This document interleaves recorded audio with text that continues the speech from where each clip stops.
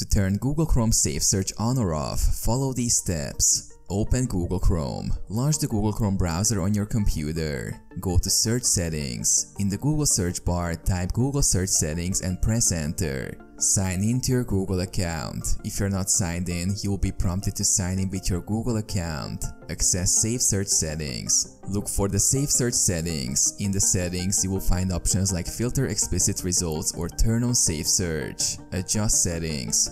Toggle the Safe Search settings according to your preference. Turn on Safe Search. This will filter explicit content from search results. Turn off Safe Search. This will allow explicit content in search results. Save changes. After adjusting the settings, make sure to save your changes. There is usually a Save or Save Changes button at the bottom of the page. Verify changes. Perform a search to verify that the Safe Search settings are working as expected.